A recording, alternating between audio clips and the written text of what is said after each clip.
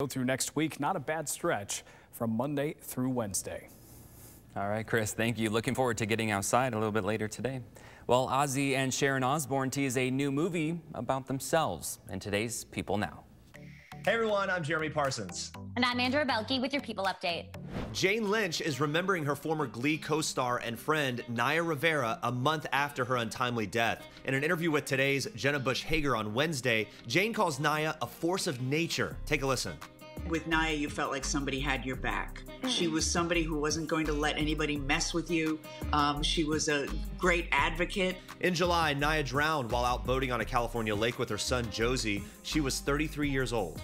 Sierra is opening up about the meaning behind her new baby boy's name, Wynn Harrison Wilson.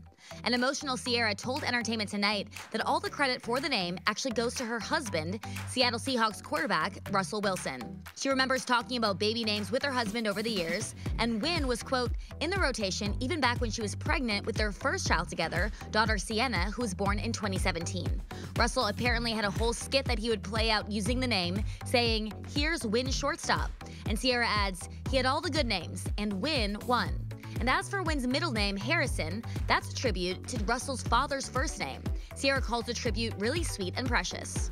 Ozzy and Sharon Osbourne are teasing their upcoming biopic. Sharon tells Rolling Stone, quote, "We're not making it for kids, it's an adult movie for adults." She adds that they want the film to be grittier than recent musician biopics, and she explains that they don't want the film to be squeaky clean. Ozzy also reveals that from what he understands, the film will be about his and Sharon's relationship, about how they met, fell in love, and got married. As for who the couple want to play them in the film, Ozzy hasn't thought about it, but Sharon wants an unknown actor. For these stories and more entertainment news, check out People Now, streaming live weekdays on People's Twitter handle. You can also download the People TV app. You can also subscribe to People Magazine by heading to peoplemagazine.com/special offer. I'm still thinking about that baby. So cute. Well, South Korea has waged one of the world's most successful fights against COVID-19. Still ahead, the latest invention helping contain the spread of the virus. And get breaking news and weather all day. Like TV5 on Facebook and follow us on Instagram.